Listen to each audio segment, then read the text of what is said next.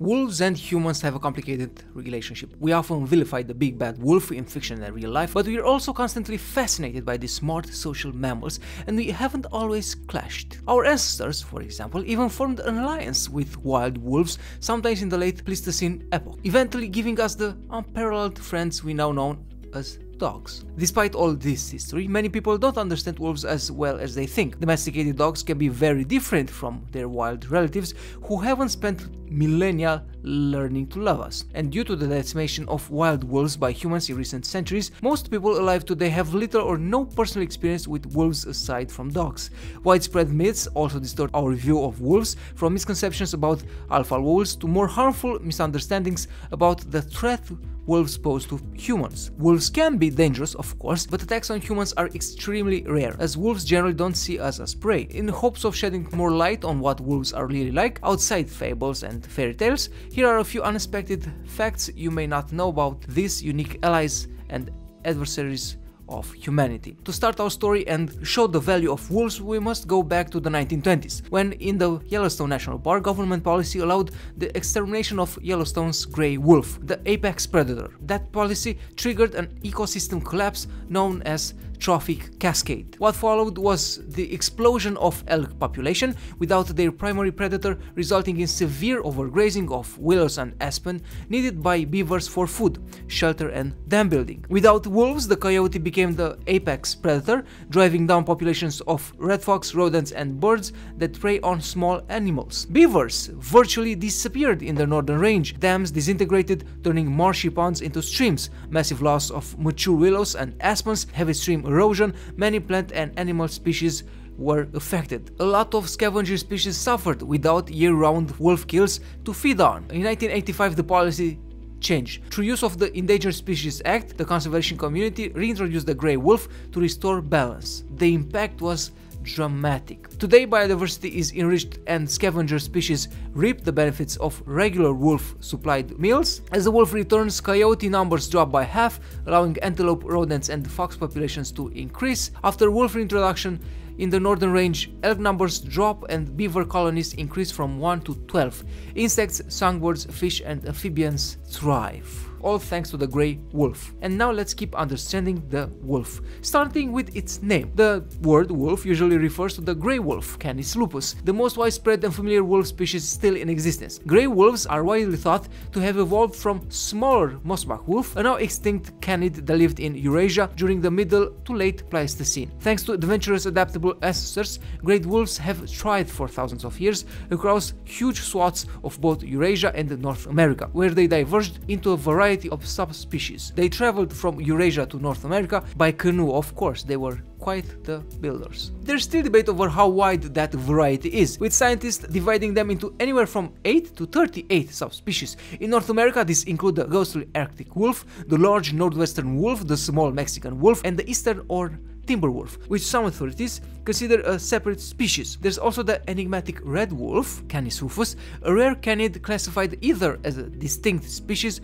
or a subspecies of grey wolf, with possible coyote ancestry in either case. The Eurasian wolf is the largest of several Old World subspecies, and the most abundant with the largest range. Others include the northerly tundra wolf, the high-elevation Himalayan wolf, the desert-dwelling Arabian wolf, and the plains-prowling Indian wolf. Aside from grey wolves, the genus Canis also includes closely related species such as coyotes and golden jackals, as well as two other species now commonly known as wolves, the Ethiopian wolf, Canis similis, and the African golden wolf, Canis lupister. Unfortunately, there used to be a lot more wolves. Even with this diversity and the relative abundance of grey wolves globally, Earth now has fewer wolves and fewer kinds that it once did. The fossil records has revealed an array of interesting wolf and wolf-like species, for example including the famous direwolf, Aesiondirus, as well as the hypercarnivorous Xenocyans, or strange dogs, which may be ancestors of modern African wild dogs and dholes. The grey wolf was once the most widely distributed mammal on Earth, according to the International Union for Conservation of Nature, but persecution by people has helped reduce its range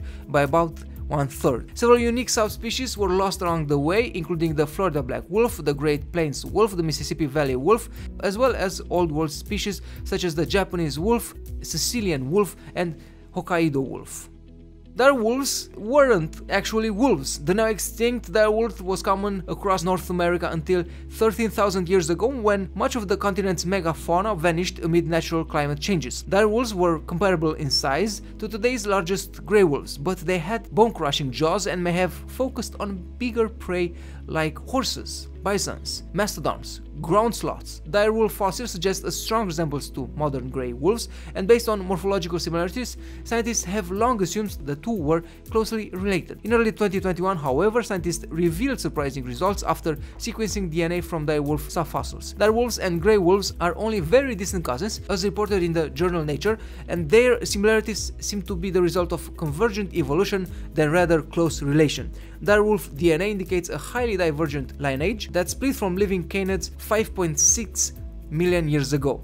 The researchers wrote with no evidence of interbreeding with any living canid species. When we first started to study, we thought that direwolves were just beefed up grey wolves, so we were surprised to learn how extremely genetically different they were, so much so they likely could not have interbred, said senior author Laurent Frantz. Hybridization across canid species is thought to be very common. This must mean that direwolves were isolated in North America for a very long time to become so genetically distinct. Alpha wolves are just moms and dads, nothing more. Grey wolves usually like to live in packs of 6 to 10 individuals, led by a dominant breeding pair. You may have heard someone refer to these pack leaders as alpha wolves, or males and females who supposedly gain dominance by fighting within their packs, eventually becoming the group's leaders and exclusive breeders. This view is widespread but misleading. Many wolf experts now consider alpha wolf an outdated term, arguing it doesn't accurately describe the way a wolf pack works. We now know alpha wolves are actually just parents, and the other pack members are just their offspring. Wolves often mate for life, and their family unit can include a mix of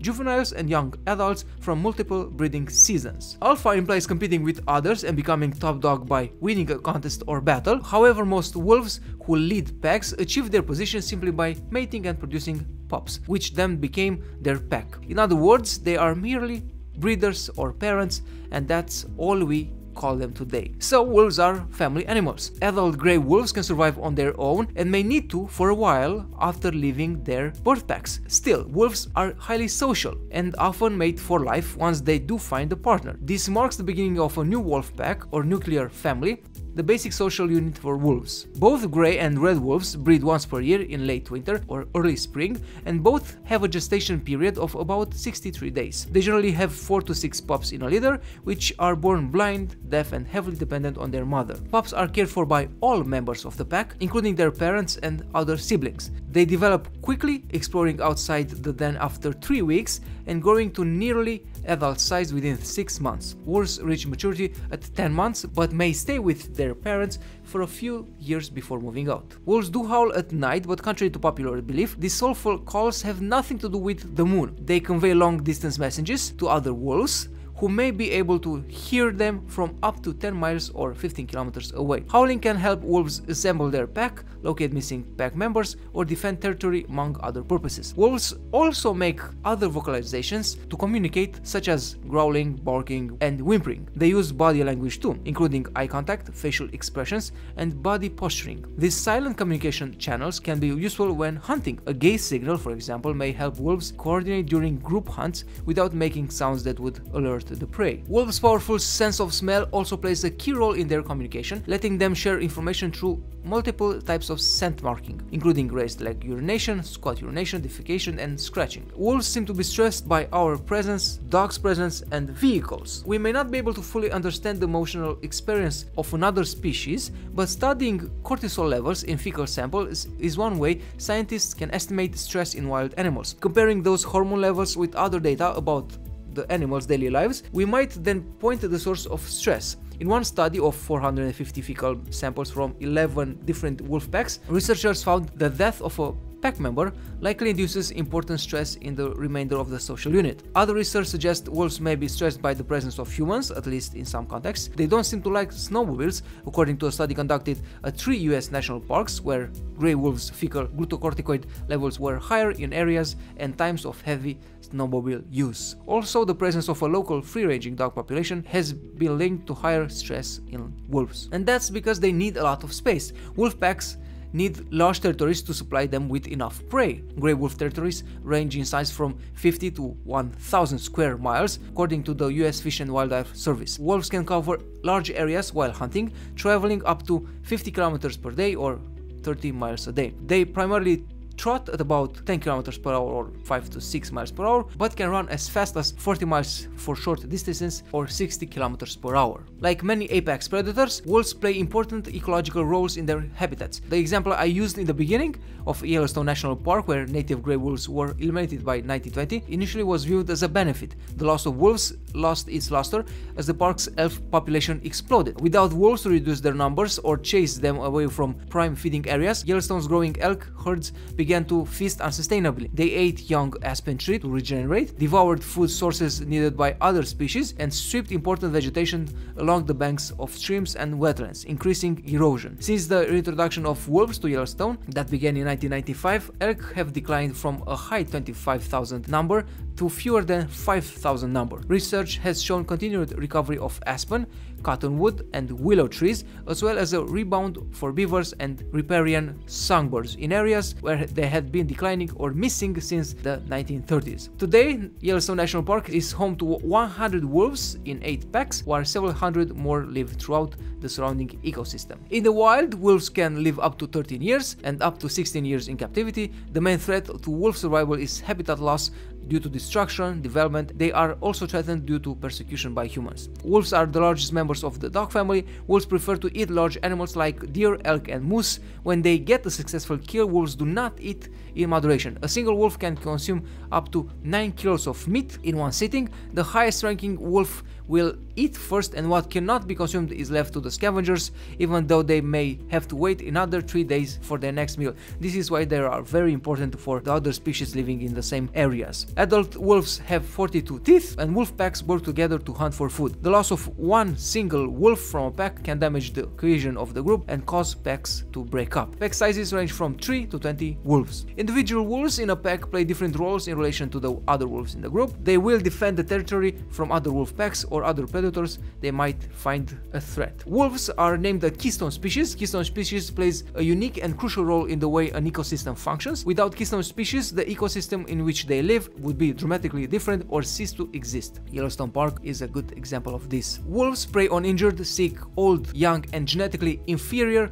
elk, moose, and deer, allowing the healthy individuals to breed and continue their species. Humans do the opposite, thus weakening the entire herd of animals. Wolves also can help improve riparian areas, the wetland areas adjacent to rivers and streams. Wolves help redistribute ungulate herds, which allow vegetation to recover and grow along rivers and streams. In turn, this helps provide more food for beavers. Aquatic animals like frogs and aquatic plants benefit from increased beaver ponds. Additionally, shade created by the trees cools the waters, making the habitat better for many aquatic species. Wolves are not particularly fast, with a top speed of about 45 to 60 kilometers an hour for short strides. They instead rely on their hearing and sense of smell to detect prey. They have remarkable powers of endurance and are known to follow their target all day and night if necessary. Wolves feed their young by carrying chewed up food in their stomachs and throwing up or regurgitating it in front of the pups when they come back to the den. A wolf which has been driven from the pack or has left its pack is called a lone wolf. It avoids contact with other packs and rarely howls. He has nothing to say. The grey wolf has been the notorious villain of fables and fairy stories for centuries, yet this highly intelligent and sociable animal has done little to nothing to warrant its terrifying reputation. Another reason for their decline has been the dramatic reduction of their natural prey. This has largely been replaced by farm stock, which is protected by the use of poison, traps, and guns. The final fate of wolves will depend on whether man is prepared to coexist with them. If you want to help wolves survive, you must do a few things to prevent wolves from becoming used to human presence, which in turn may be fatal to wolves. A wolf that is scared by people will be scared by wolf hunters. They do not know to make the difference between friend or foe until the gun is out and it's too late for them. So, a wolf that's afraid of human is a living wolf. Don't make them think you are a friend. So, there are a few guidelines. Resist the temptation to approach wolves. Do not entice or allow wolves to come nearby. Do not feed wolves or leave food outdoors, including pet food. Do not approach fresh wolf kills, dens, or rendezvous site. Do not let wolves become comfortable near human inhabited areas. Notify authorities about wolves that seem comfortable around people, seek human food, or frequent human or livestock areas. Early intervention can keep a problem from getting worse.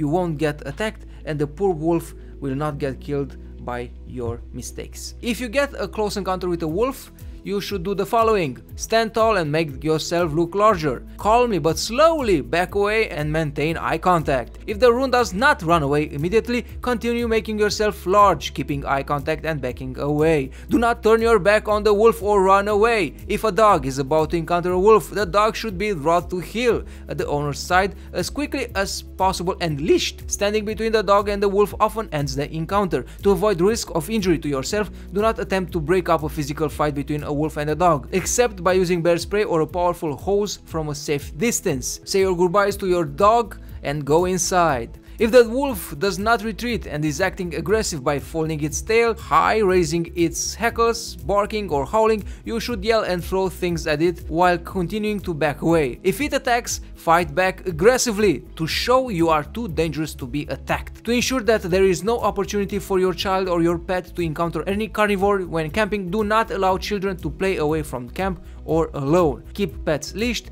and under control, and everybody will be safe and happy. That's all for today. Wolves are beautiful, majestic creatures that brought us dogs, our best friends, and are key parts of ecosystems. We should not kill them in order to save a few sheep.